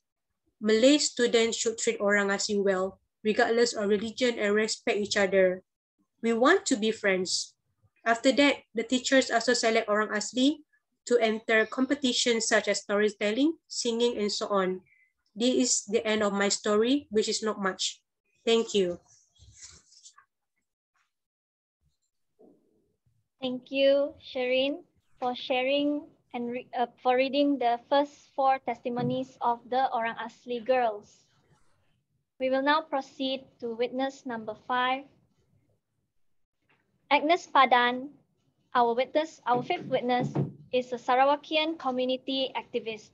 She has been campaigning for a better healthcare access and maternal healthcare in rural Sarawak, especially in Lawas, where she is currently based. For witness number 5, we will be watching a video recording of Agnes sharing her story. Let us now watch the video together. Nama saya Agnes Padan. Saya dari Longsmadu Lawas Sarawak. Saya dari suku etnik Dun Bawang. Saya juga seorang aktivis kesihatan. Semenjak pandemik COVID-19 yang melanda negara, ramai yang hilang pekerjaan dan hilang sumber pendapatan, yaitu termasuk individu-individu dan keluarga-keluarga B40. Kempen kami untuk mendapatkan sistem kesihatan yang lebih baik bermula 19 tahun lalu semenjak ibu saya meninggal dunia akibat komplikasi selepas melahirkan adik saya yang ke-8 yaitu Jordan di Hospital Daerah Lawas Sarawak. Lepas 2 hari di hospital, ibu saya telah di-discharge dan doktor menyatakan ibu saya sudah sembuh walaupun bekas pembedahan di perut ibu saya masih basah dan bernanah. Namun atas arahan ibu saya telah keluar dari hospital dan pada 17 hari bulan ibu saya masih di Lawas, tinggal bersama saudara mara di Lawas. Pada 18 hari bulan ibu saya telah pulang ke Longsmadu menaiki kenderaan pacuan 4 roda dan pagi 19 hari bulan ibu saya sekali lagi mengalami pendarahan yang sangat teruk dan pada hari inilah ibu saya meninggal, yaitu 28 hari selepas mengalami pembedahan. 2008 kami telah menang kes saman terhadap doktor Hospital Daerah Lawas dan juga Kerajaan Malaysia atas kecuaian yang mengakibatkan kematian ibu saya.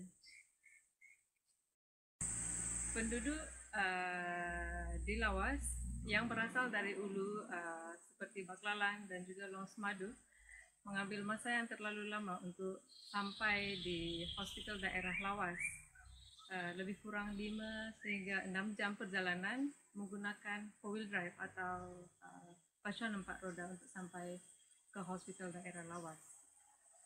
Dan bagi pesakit-pesakit yang dari Ulu, kebanyakan mereka dihantar ke Hospital Miri yang lebih jauh.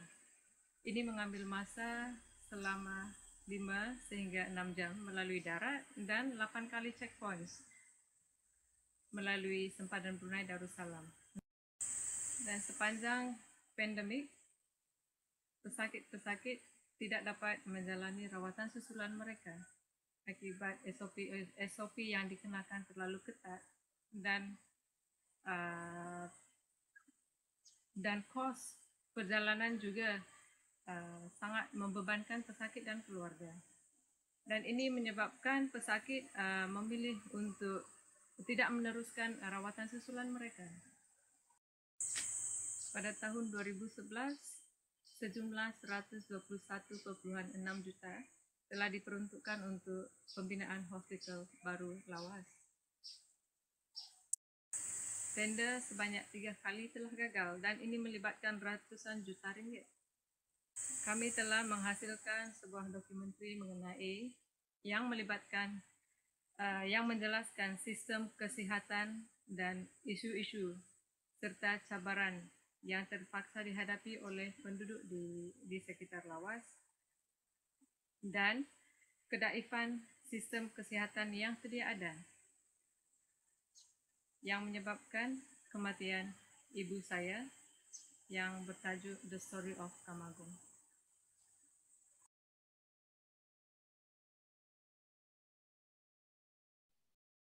We thank Agnes for sharing her story and recording her testimony for us.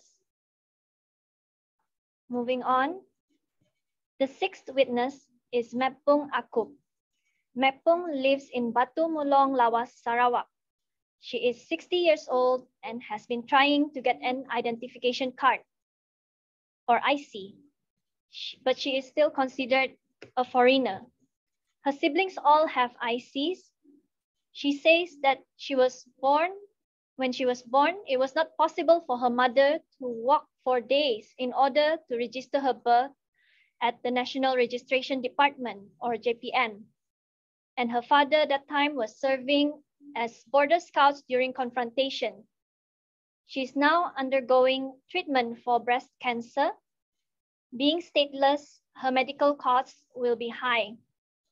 We will now watch a video of Mepung Akup's story. Nama saya Mepung Akup.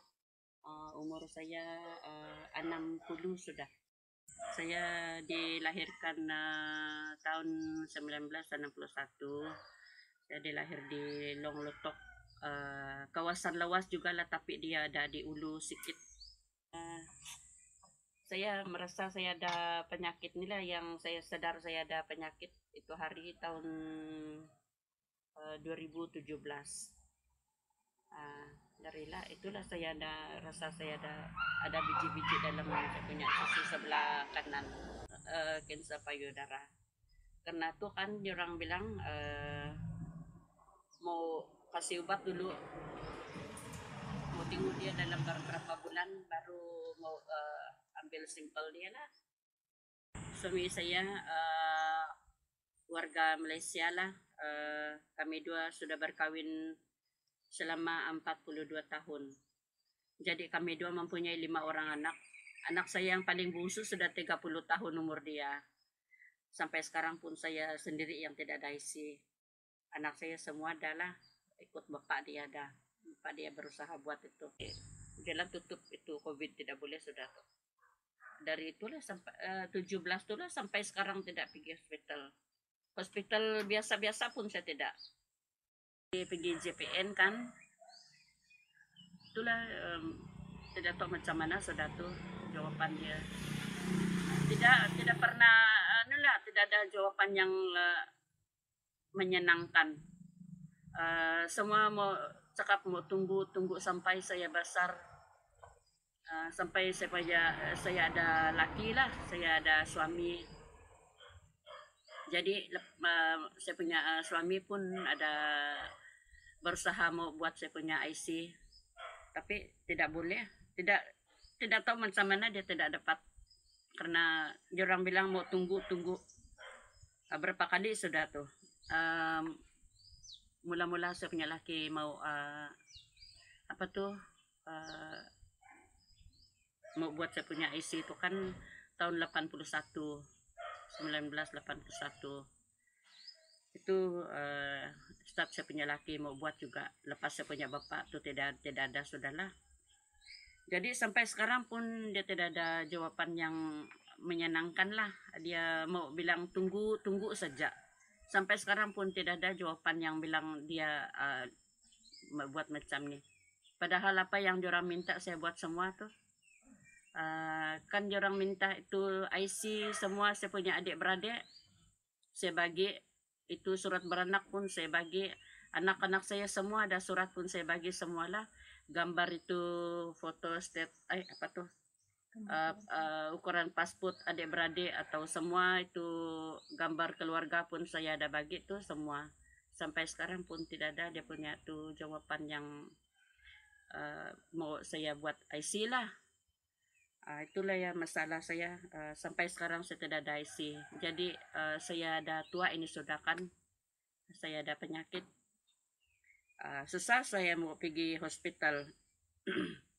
Ada juga anak, tapi orang tua ada keluarga masing-masing lah. Ada anak mau belanja,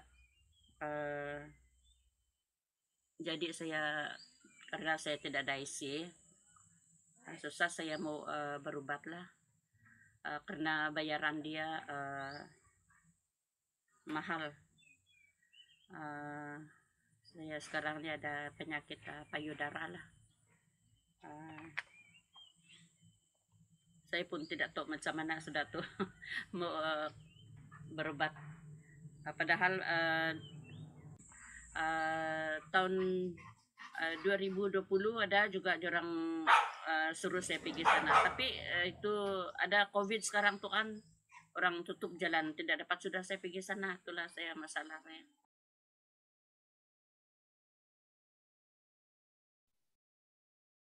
We thank Mapung Akup for recording her testimony for us. We have actually come to the end of the first round of witnesses. We will now have a break, and the break will be for 40 minutes. So we have to come back by 12:10 minutes. During the break, we will play a video.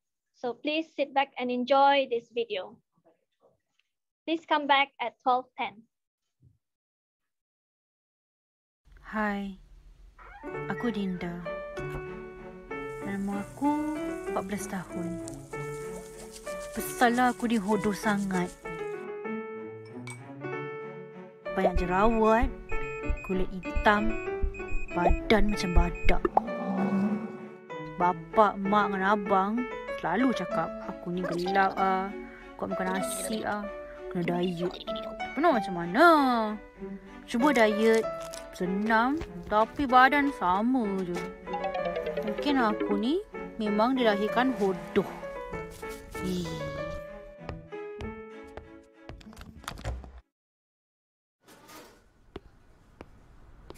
Aku tak ramai kawan. Lagi best seorang-seorang. Tapi aku follow ramai schoolmate kat Instagram.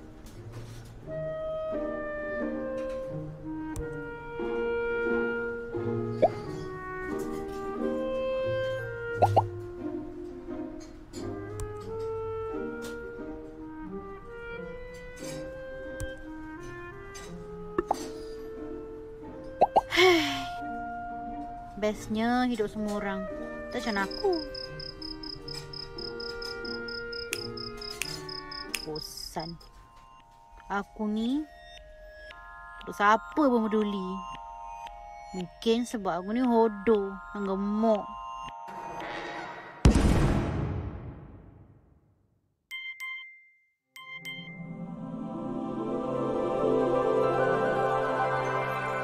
Melainkan Pejal. Pejal budak sekolah lain. Dia follow aku kat Instagram dan kita terus chatting. Dia lelaki pertama yang kata aku ni cute dan cantik. Tak pernah cakap aku cantik. Bestnya rasa macam ni.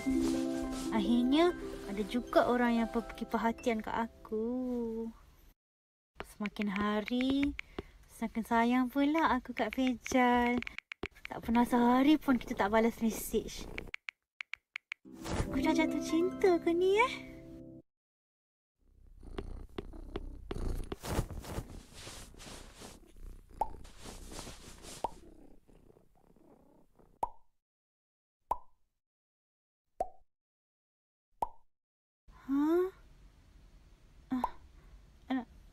Alamak, kamu bogil ke? Macam mana? Patutkah aku cuba? Tak erti lah. Macam dosa je. Tak nak lah. Tapi kalau aku tak bahagi, macam aku rasa aku tak sayang dia. Aku pun nak buktikannya aku sayang dia seorang je.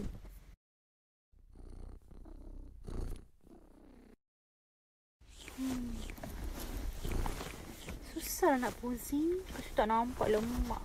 Lemak perut ni. Aku dengar lelaki ada nafsu yang berlainan dengan perempuan. Mungkin dia tak kisah badan aku tak perfect. Dia kan sayang aku. Gambarnya okey kot. Harap-harap dia suka.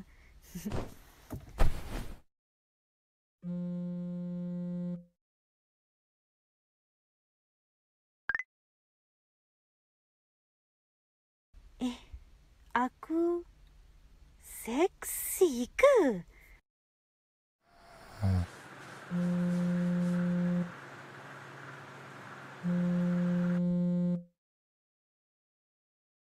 Masa aku bangun pagi tu, aku nampak banyak notifikasi mesej. Aku tak tahu macam mana. Tapi gambar yang aku hantar kat pejal semalam dah tersebar.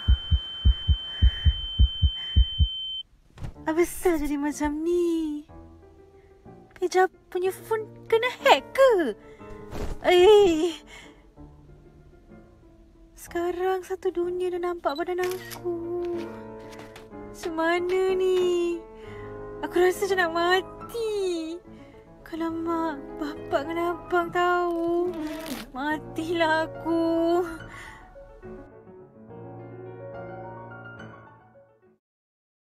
Satu sekolah macam dah tahu je. Aku pun tak tahu ramai yang dia dah download dengan forward gambar aku kat kawan-kawan diorang. Aku dah message si pejal tu. Sampai sekarang dia belum reply. Mungkin dia main-mainkan aku. Laki tak guna.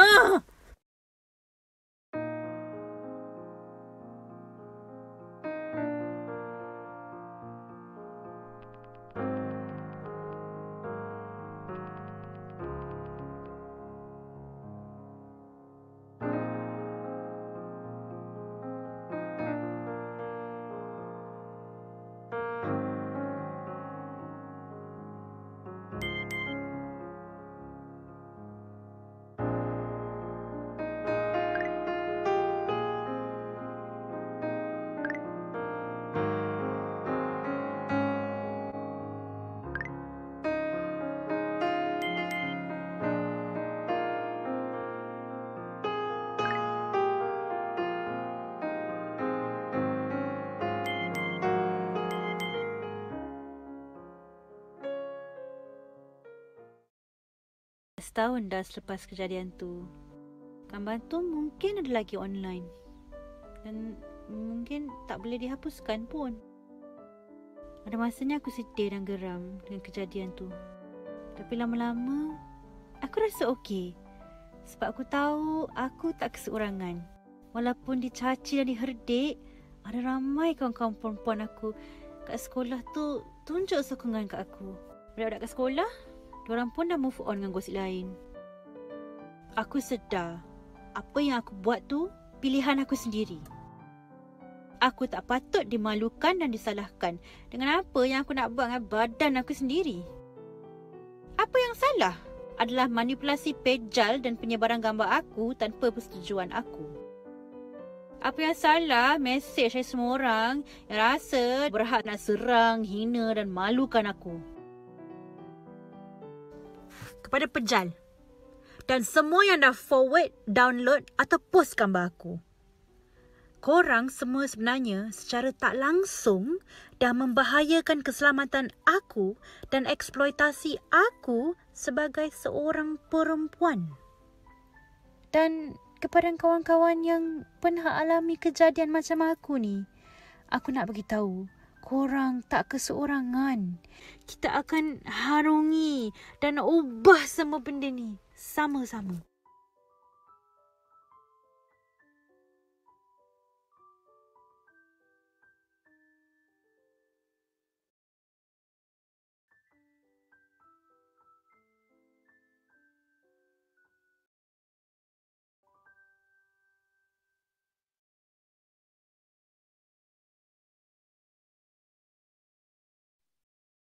Thank you. We will see you at 12:10 p.m. later. We will resume with the second round of witnesses. For the rest of the day, we have 9 more testimonies. See you then.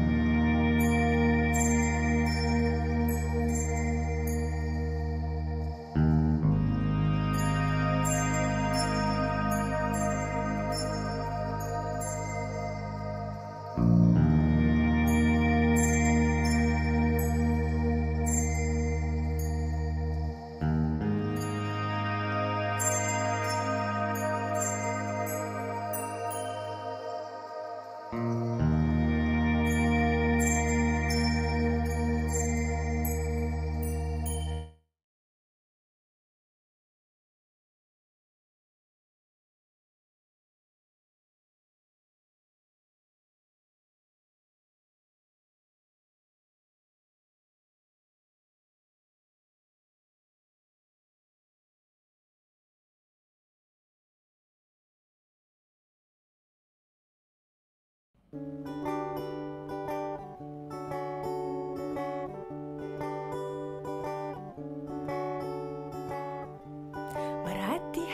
wahai para pecakar, kerana dunia ini ada wanita. Wanita yang punya banyak kerena, yang punya wang dan juga punya kuasa untuk melemahkan punaimu, yang selemah lalang mudah dikawal nafsu, yang kan menarikmu ke neraka. Kerana iman yang senipis bawang dikupas begitu saja, sehingga akalmu melayang terbang ke udara. Akal yang konon 9 hilang entah ke mana. Adakah ini rupanya ketua keluarga yang tak reti jaga, bodoh yang meliar? Mengapa belut dibilang awas pada wanita, walhal yang buat hal semua setan tak guna? Kan perempuan ni lemah, tak reti jaga diri. Apa kata suruh laki pakai otak sendiri? Pakai otak sendiri.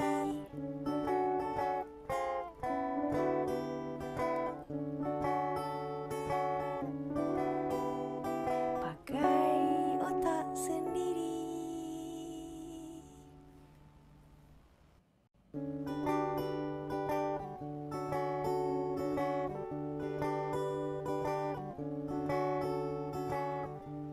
Berhati-hati wahai para pecakar, kerana dunia ini ada wanita. Wanita yang punya banyak kerena, yang punya wang dan juga punya kuasa untuk melemahkan punaimu, yang selemah lalang mudah dikawal nafsu, yang kan menarikmu ke neraka. Kerana iman yang senipis bawang dikupas begitu saja, sehingga akalmu melayang terbang ke udara. Akal yang konon 9 hilang entah ke mana. Adakah ini rupanya ketua keluarga yang tak reti jaga, bodoh yang meliar? Mengapa belut dibilang awas pada wanita, walhal yang buat hal semua setan tak guna? Kan perempuan ni lemah, tak reti jaga diri. Apa kata suruh laki pakai otak sendiri? Pakai otak sendiri.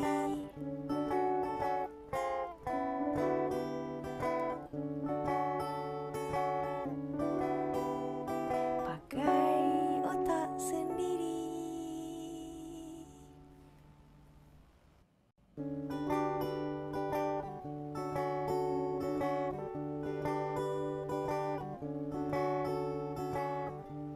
Berhati-hati wahai para pecakar, kerana dunia ini ada wanita. Wanita yang punya banyak kerena, yang punya wang dan juga punya kuasa untuk melemahkan punaimu, yang selemah lalang mudah dikawal nafsu, yang kan menarikmu ke neraka.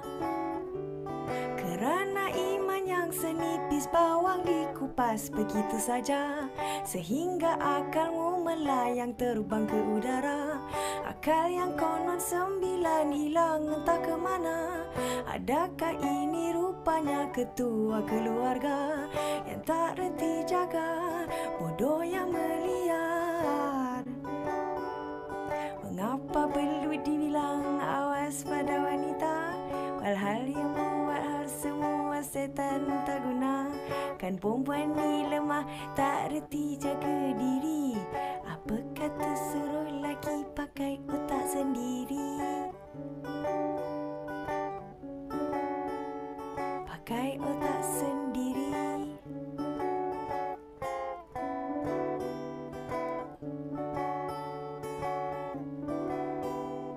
Pakai otak sendiri.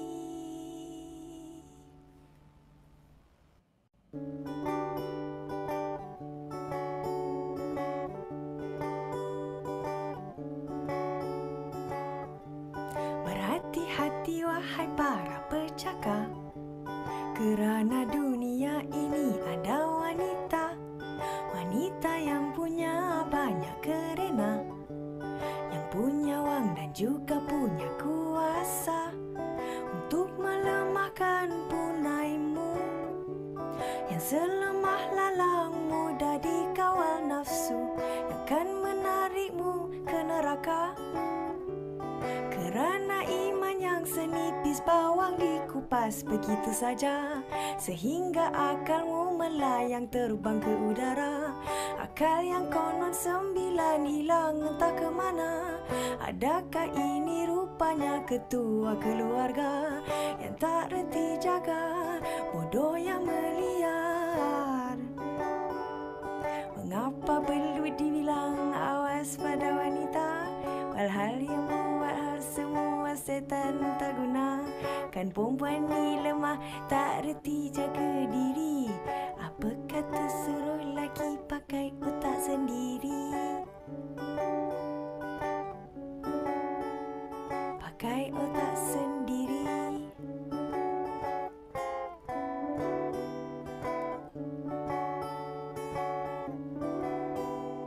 Pakai otak sendiri.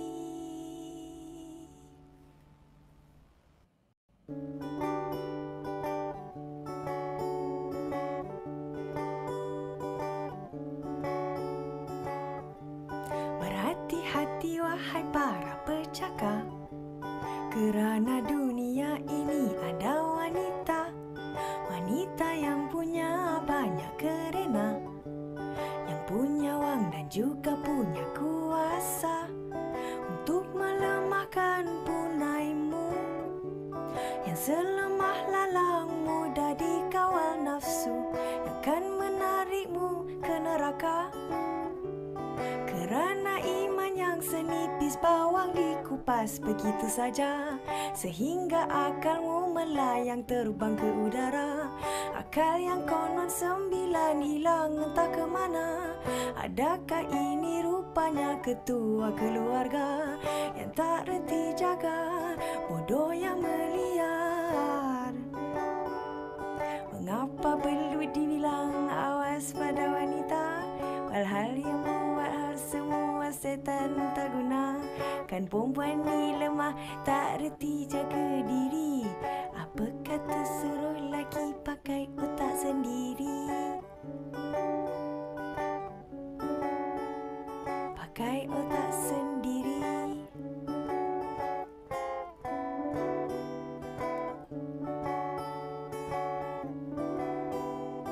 Pakai otak sendiri.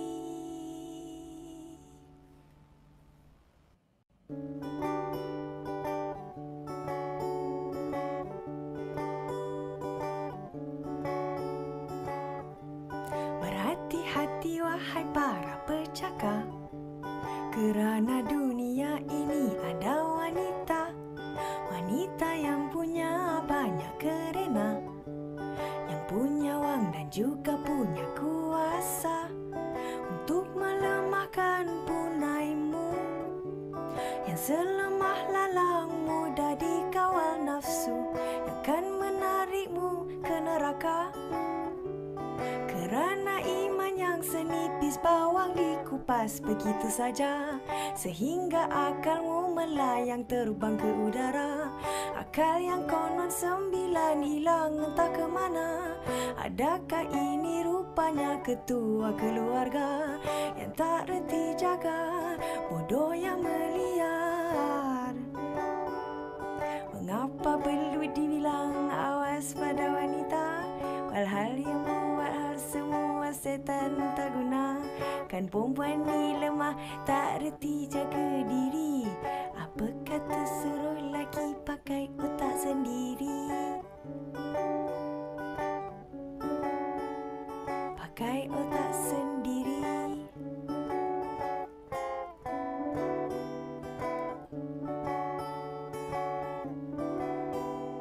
Pakai otak sendiri.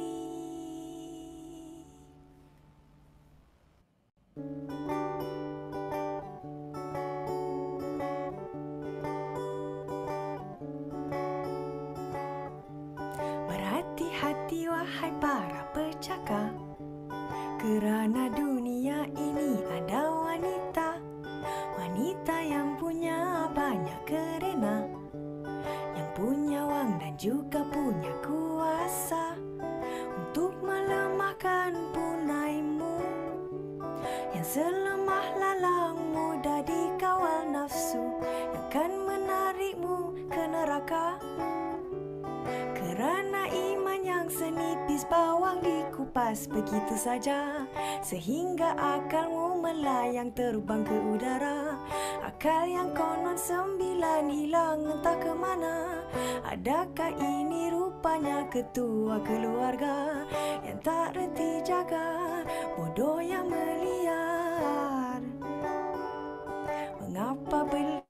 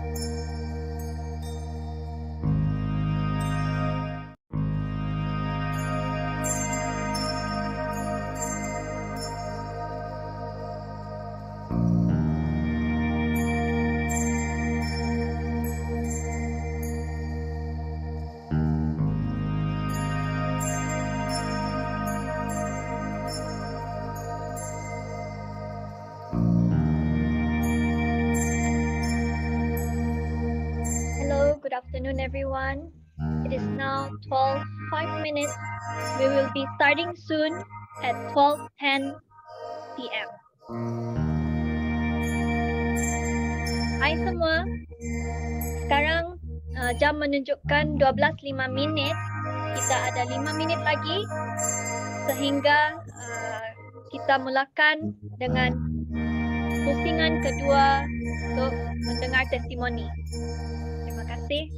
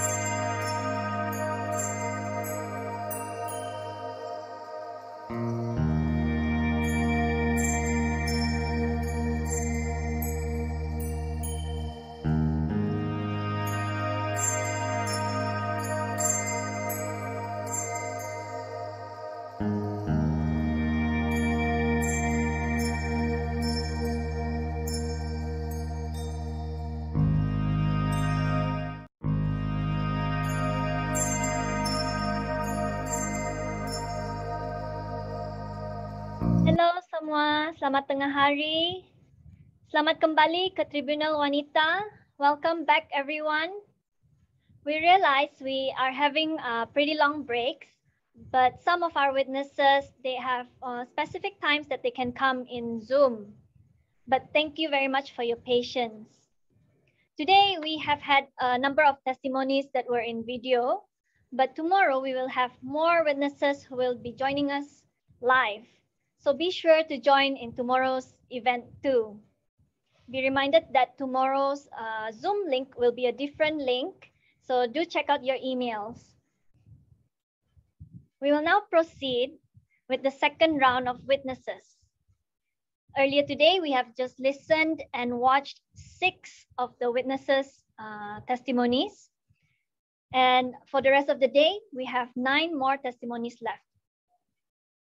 I would like to take this chance also to remind everybody that there is an interpretation function for Zoom. And I'd like to remind the witnesses to speak slowly so that the interpreters would be able to translate your stories. We will start with the second round of witnesses. Puan Nora adalah saksi nombor 7 dan kisahnya akan dibacakan oleh Irene Muzamel dari Sisters in Islam. Puan Nora telah memilih untuk tidak dinamakan dan nama ini adalah nama samaran. Tetapi beliau bersedia untuk berkongsi kisahnya kerana beliau percaya kisahnya penting untuk diketahui semua orang. Sekarang, mari kita jemput saudari Irene untuk berkongsi testimoni Puan Nora. May I invite Irene from Sisters in Islam to read out the testimony. Baik, terima kasih. Nama saya Irene. Saya akan mewakili Puan Nora, bukan nama sebenar, untuk membacakan testimoni beliau. Saya kini berusia 29 tahun dan pernah berkahwin selama 8 tahun.